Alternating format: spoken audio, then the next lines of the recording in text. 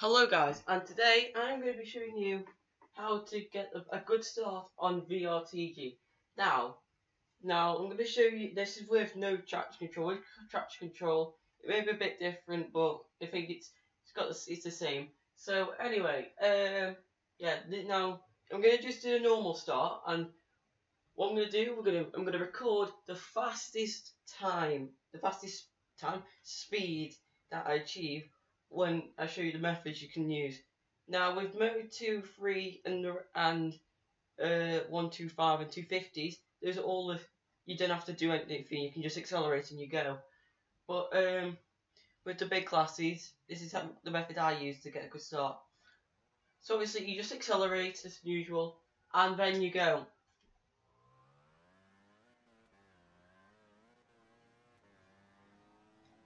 Let's see what speed I go up to. Here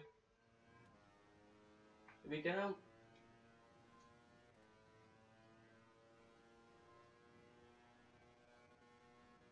So we got up to 222 miles an hour. Guys, so now the next where you can do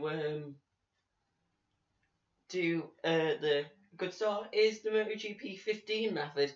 Now, if you don't know what it is, basically it's where you hold the rear brake, the front brake. Well, you don't have to hold the rear brake because it's a start.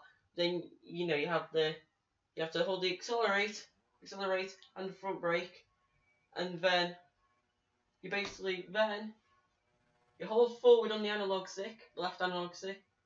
Then you keep your thumb down on the analog stick, and you just keep accelerator going. Right, let's see how fast we can go. Look, we can go up to max speed.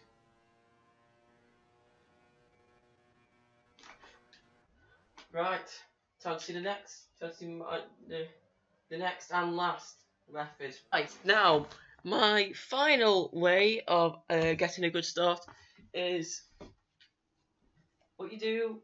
You just accelerate, and then you go to the point where it just flashes like that. Let go, shift up. Right, here we go.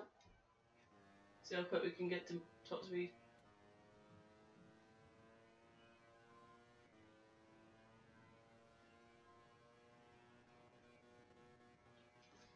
And that's it. So the times to how quick I got to the max speed will be in the description. So yeah, hope you enjoyed, and I hope you start using this this tip on how to go faster, how to have a faster start. But I do advise if the second one is quicker, because I won't actually know at this point. We'll have to look back.